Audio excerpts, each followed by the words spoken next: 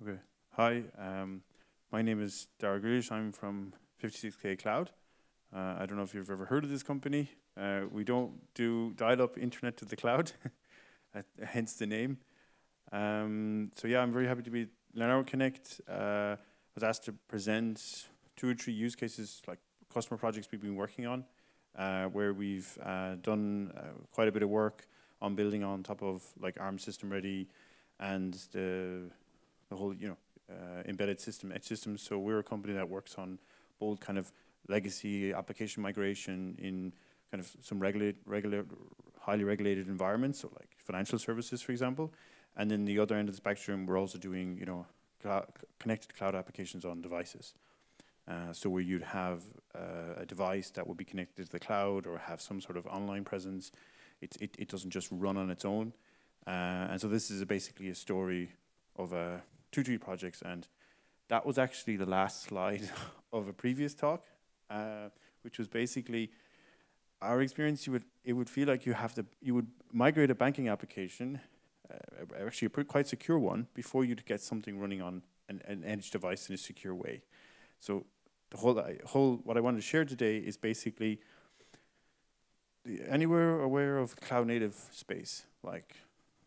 Yeah, so the tooling there, this is about like us, we have like 2 different areas of the company, one working on classical cloud applications from like say application migrations, to also application development on edge devices. And actually like stepping back and looking at it and saying, okay, why is this easy and why is that hard? And so this is what I want to share with you today. So, my talk kind of covers on 2 specific elements. And one here on the left side you see is like Parsec. So if you've heard of Parsec, is this idea of abstracting the implementation of various different secure elements and actually making it more accessible for developers to develop secure applications. I'm not talking about like TAs, trusted applications in like Opti or anything. It's more like layering on top of that. And on the other end of the spectrum, then we're sitting there with the customers. So someone who could be developing, let's say, it's connected projector, for example, or if you could imagine your connected car. Which has multiple devices, and it's like a platform on wheels in a sense. But it has some sort of online experience. It's connected to something in the cloud. And then behind all of that, a lot of these solutions, as you know, are built on top of ARM technologies with, their ODM partners and system integrators. And then end customers, the end user kind of community is looking for some sort of solution on that. And then us as an integrator, that's what we do as 56K Cloud, is we're bringing all these building blocks together and trying to first build a decent developer experience, and then at the same time actually come to some sort of maintainable solution with a customer. And let me give you an example of what those customers look like. So our ideal kind of customer profile, so that's what ICP means, and what it typically looks like is they're mostly come from like a microcontroller background where they have let's say a device, like I'll show you a use case of, let's say, securing a hotel, like this hotel actually, for example, where the conference is being hosted, where a lot of the development would have been in a kind of closed ecosystem on a microcontroller. I started in the 8051 days, and you had, Keel Microvision and everything. It was, a very solid environment. You could go through the data sheet of 8051 within 60, 70 pages, and you knew exactly what to do. So it doesn't change. It's a consistent platform. And then the other thing is they're very vertical focused. A lot of customers, like one where we've worked in the OT space and energy systems, the requirements there are clear, and it takes years to develop a system, especially if it's like fire panels or safety, critical stuff. And then in the other end of the spectrum, when we're looking at stuff that is more on the disruptive layer, so like your mobile phone. So imagine a banking app and all this kind of crypto, now that you can, exchange Bitcoin with fiat currencies. It has like say, the consumer industry behind it. And as we know, like with the mobile industry, that has to move very fast. And when the cloud tools, the tooling are better, you have this kind of sliding rule here. So either the building blocks are more mature on the right side, or you can achieve a solution by layering on top of existing systems. And essentially, what I want to show in the next few slides is, why is this becoming now more of a challenge, and why wasn't it a problem in the past? And a lot of it to do with that. A lot of systems now that we're building are very much connected solutions. So a lot of moving parts. ODMs provide, for example, usually very buggy images. It's usually just to get a device out of the factory onto as an evaluation kit, to prove 1 or 2 use cases and to have some sort of easy go-to-market. But then trying to take that to an end user and build a solution on top, most of the time on the integrator side, on our side, it's very ugly. And it looks a lot uglier when you are on the one end of the spectrum working with, let's say, the hyperscalers, migrating business applications, for example, or applications that have nothing to do with devices. There's a far more mature developer environment. So this is essentially kind of what I'm showing here, is you have, a lot of building blocks, without too much glue to stick them together. So, SystemReady focused on like Ubuntu, Fedora, and Debian, and getting kind of vanilla images that just work. There's a out-of-box experience to a certain extent. There's a little bit more flexibility there, but again, as a little like you could be risk of getting locked out because you get siloed with a certain build, certain version. And then on the other end of the spectrum, of course, we can buy more, end solutions like Eurotech builds on top of Cura, which is an open source IoT platform, and there can be a little bit of a lock-in. And then people in the middle are creating some tooling like Foundries, Mender, and Secure Labs. So let me look at some use cases, and then I'll come back again to the example. So this was most of you are probably staying in a hotel, and you probably got this key card, or you could get the key card over the mobile phone. And if you imagine, that's a online experience because you booked a hotel, for example, over your phone or over your laptop, and then a few weeks later, or a few months later, you actually go and check in. So it has to be some sort of interface between when you booked it, getting checked in the guest experience, to actually now securely accessing your room. This is a use case where we're working with one of the top 3 vendors in lodging solutions, building access control, and their business hasn't changed in decades. I mean, how often do you change a door? So the use case is pretty clear, but how people consume their service has changed. And so what I'm showing here is like just kind of 2 worlds in the environment. Oh, I thought I killed this. Yeah. So, sorry. What was it? Yeah, sorry, that just lost track. So yeah, so because it's all about door access and everything, there's a high security requirement behind it, naturally enough. But part of their offering is like applications in the cloud, and the other part is applications on devices. So this is kind of what the proof of concept looks like. So on the left side here, you have an edge device. This is a new component we're introducing. And what we've done is carved out the application. This is an AWS project. We're slowly building it as a public reference. So the name is fake. The components are actually different mixed vendors. They do actually work with mixed vendors. But the most interesting thing here is this device. And this is a project we're doing it's built on a solid run device. It's using IMX8. And the intention there is that it's a secure device. So there's actually Opti running on it. You have a trust application then exposed into this tool called Parsec. And then Parsec is enabling that the communication and root of trust back to the cloud is fused to the device.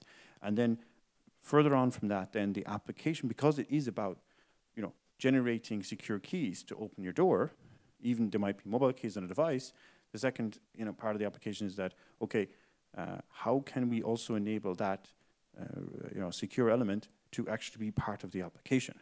And so it's not just securing the device and securing the device, the platform the device is developed on, but also the software that's in it.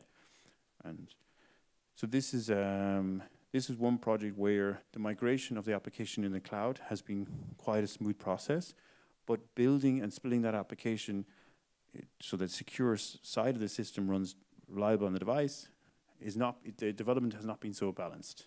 Let's call it that. Here's another one. This is an energy company.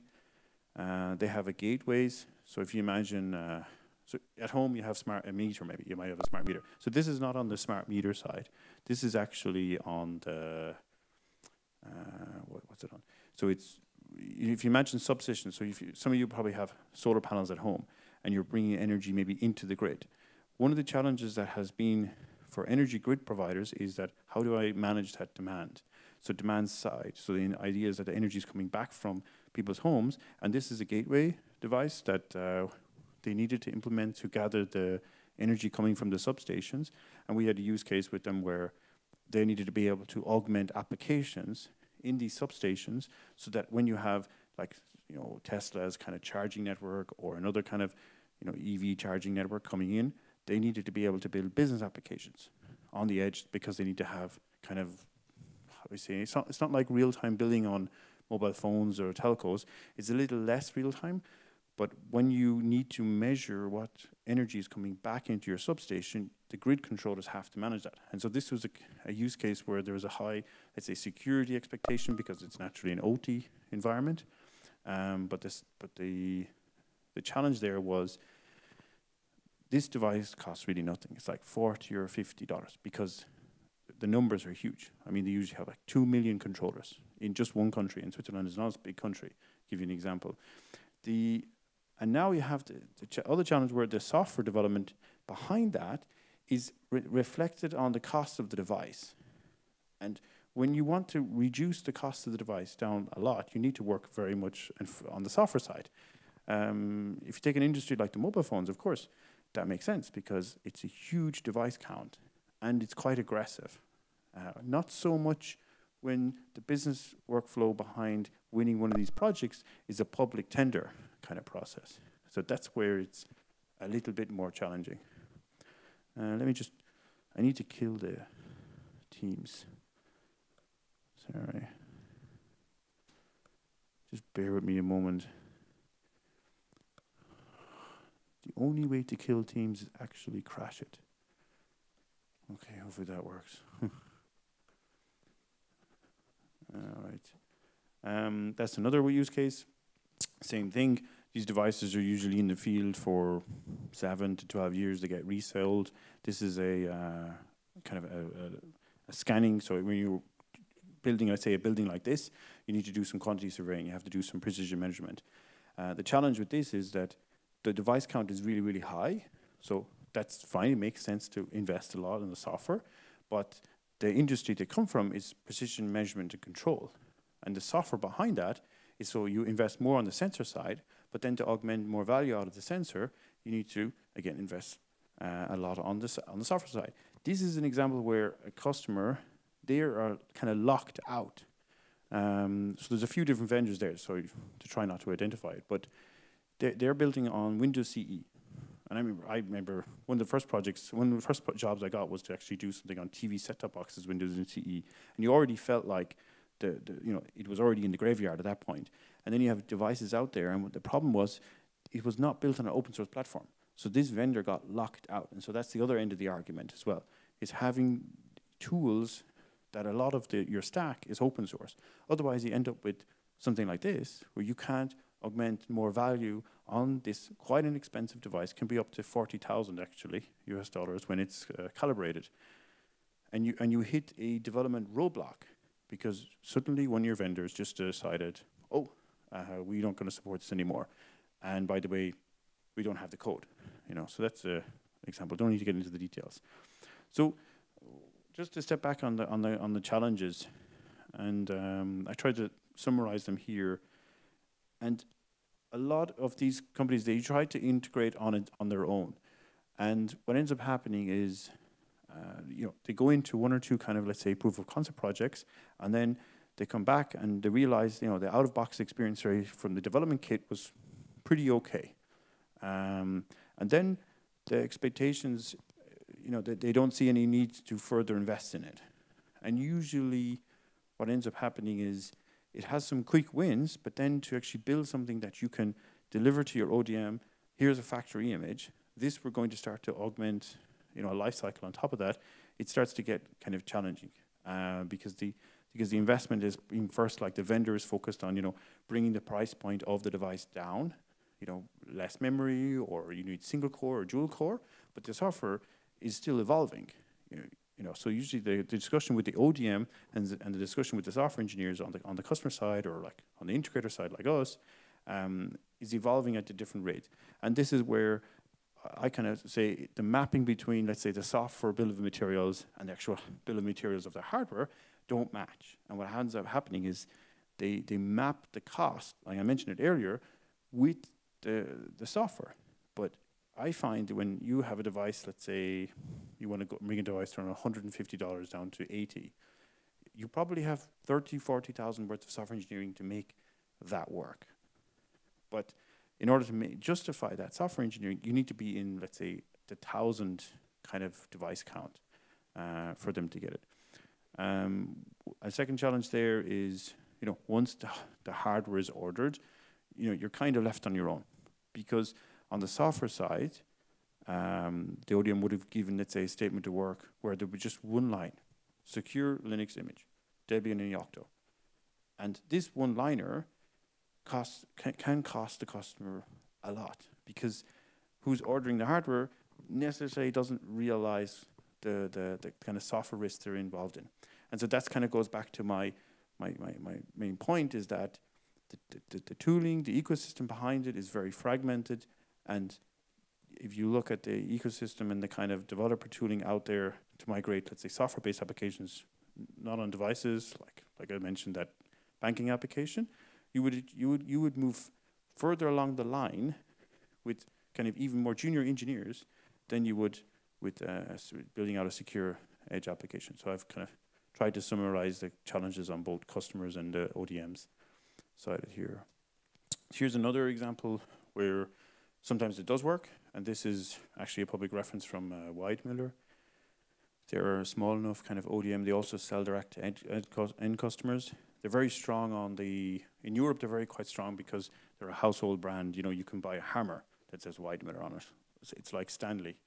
But they also do a lot on the industrial control space.